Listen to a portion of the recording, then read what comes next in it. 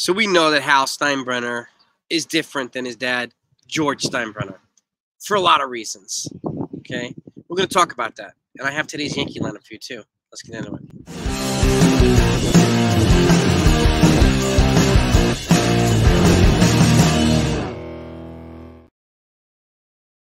What's going on, everybody? Hope you're doing well. So, there's been, over the last, I don't know how many years, there's been a lot of, I wish George Steinbrenner were back, and so on, and there's no doubting the clout that he had with the Yankees, and he basically resurrected the franchise. So kudos to him for that. And he bought them, I don't know, for $10 million, something like that, and he turned them into a multi-billion-dollar franchise. Okay? And there's no denying that. But he didn't always do the right thing. Okay? Not always. And I think it's important to point that out because while Hal Steinbrenner and the rest of the crew, aren't as aggressive as George Steinbrenner was, they're also not as loud and obnoxious as George Steinbrenner once was as well. And that's an important thing. These guys are more strategic than George. Okay? And being loud and obnoxious and talking tough doesn't make you tough. It just makes you look stupid. Especially if you can't back it up. I say this all the time. So big mouths are always going to be big mouths. Okay? Now, but again, there's no denying George Steinbrenner's impact on the New York Yankees. He's the boss. He'll forever be the boss. May he rest in peace. And like I said, he resurrected the franchise. But there are a couple of things that I wanted to address just to give people a little bit of a deeper understanding. Okay? Especially in a certain area. Okay? So if you happen to be a fan and you're not subscribed to this channel, hit that sub button right now. And hit all the notification buttons too. That way you don't miss out on anything. I greatly appreciate it, and I want to keep you kept in the loop on everything when it comes to the Yankees. Now, I'm gonna add an article here. We'll talk about it. Okay, attaching it here. Okay, George Steinbrenner's obsession with destroying Dave Winfield's changed Yankees forever. Now let's read this a little bit. Okay, the room was a step up from the broom closet. The visiting Yankees manager office in the kingdom was hastily turned into a forum for a press conference. The Yankees brought in general manager Pete Peterson and manager Bucky Dent. Dave Winfield invited himself. The Yankees were not wise enough to prevent it. I'm going to have the last word on this, the way Dave Winfield remembered. About May 11th, 1990. The day the Yankees sort of traded him. I forced my way into there. Okay? Is this some backstory that I'm gonna share with you too here? And we'll get into that. Now let's move this back up here. Okay. Peterson and Dent would also do the talking that day for the Yankees. But after a decade in the organization's employ, Winfield knew there was an offstage puppeteer pulling the strings. Okay. So Peterson announced Winfield had been traded to the Angels for pitcher Mike Witt. Winfield countered, "I'm not going anywhere. I'll make the choice when and where and how I go." This began in bizarre, testy, confrontational press conference in which Peterson and Winfield dueled openly mainly about whether a clause in his contract that permitted the Yankees to trade him to the Angels outweighed his 10-5 rights. 10-5 rights are well known in baseball. Okay, 10 years in the majors, 5 with the same team, 5 of one team. That granted any player the right to veto or approve a trade. That's a well-known fact in baseball. Winfield, just for a few months into the fall season of his 10-year contract with the Yankees, was just a few months into it. Over the decade, from literally the closet, the puppeteer had grown to hate Winfield, to insult him, just nickname him, to sue him. Now, the obsession now led George Steinbrenner sort of trade Winfield. But the obsession would have much greater implications than determining which contractual clause was, it's sunny out, so I'm having a hard time with this, was dominant when it came to a trade. By the end of the 1990 season, Steinbrenner would be banned for life from returning to the Yankees because he simply could not stop trying to destroy Dave Winfield. Let's talk about this, okay? I'm going to attach this article so you can read it for yourself. Again, get a little bit more insight. Because I have more stuff here, okay, that I found. And again, this stuff is all true. Okay, you can look at it yourself.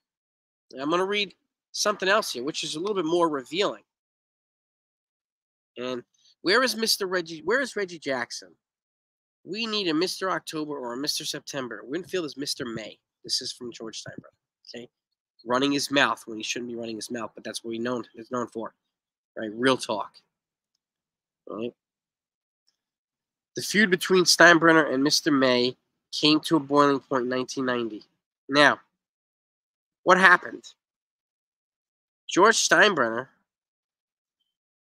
he paid gambler Howard Spira $40,000 up there on Winfield to ruin his reputation.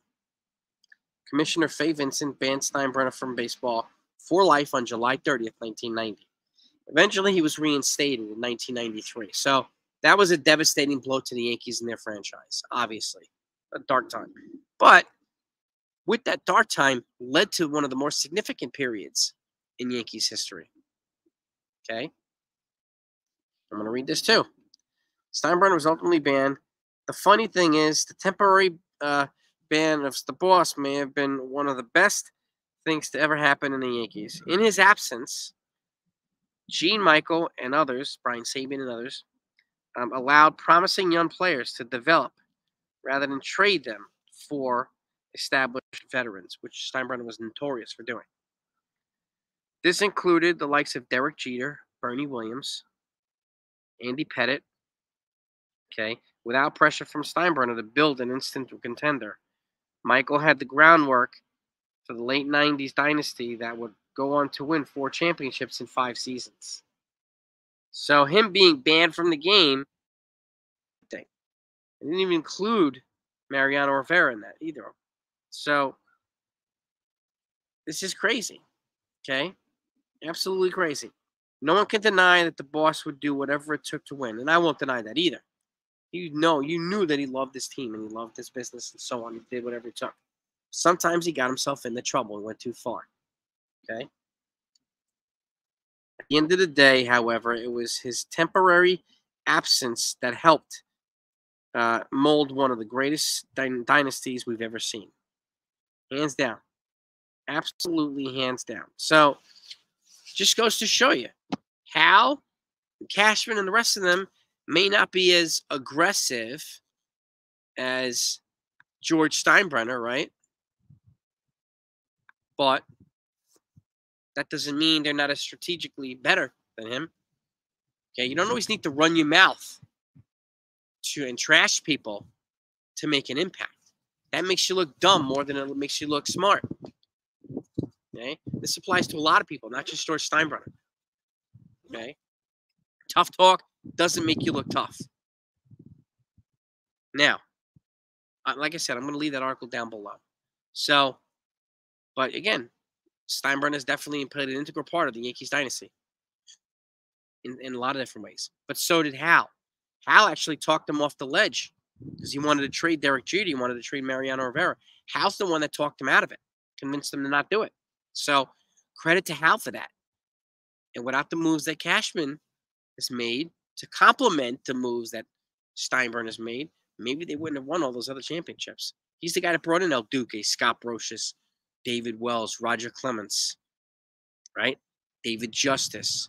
He's the guy that drafted Aaron Judge, Jason Dominguez. A lot of guys we talk about nowadays, those are all Cashman moves, okay? And I understand people might tell me I'm a Cashman lover, Hal lover, and blah, blah, blah. It's fine.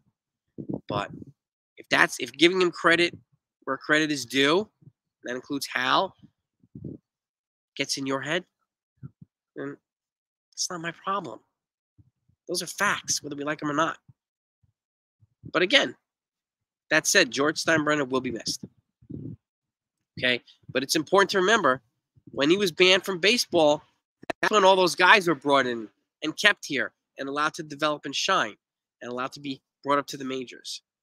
Most of the guys in the core 4, even the core 5. So that matters. Now, I have today's lineup for you.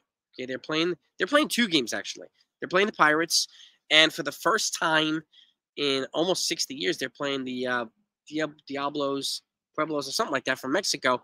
Trevor Bauer is making his Mexican League debut today, and he's going to be facing some group of Yankees. I don't know who because I can't find the lineup, but I have the lineup for the game against the Pirates. Okay, and Luis Gonzalez is leading off in right field. Caleb Durbin is batting second in center field. Austin Wells batting third at DH.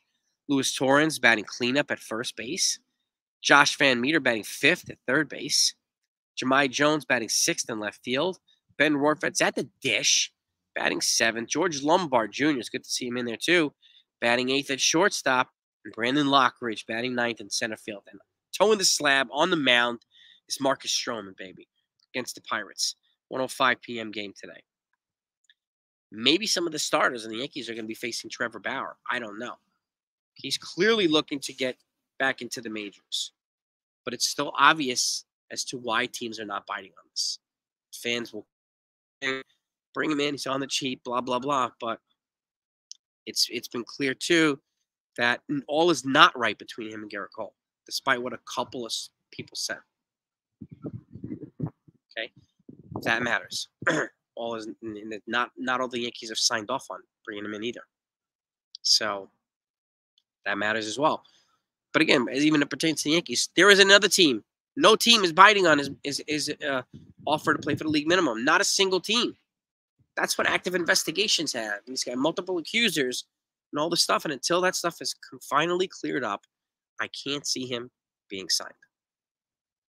Okay? And just like I'm happy that the Shohei Ohtani drama is not a Yankees problem, I'm also happy that Trevor Bauer drama is not a Yankees problem. So maybe some people feel differently, and that's fine. But I'm glad it's not a problem. So, and I'll stick with that. Now, I don't know if the lineup comes out. I'll put a short and let you know what the lineup is against Bauer again. And I'll keep you updated as much as I can. I'll find out stats.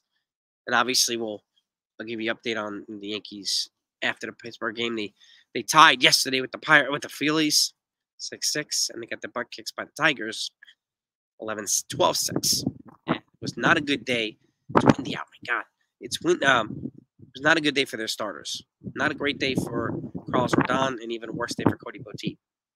So, but Clayton Beeter was good. He was very good yesterday. So they had some bright spots. They really did. So with that said, that's what I got for you right now. Let me know what your thoughts are on the George Steinbrenner situation. Have a good day. Talk to you later.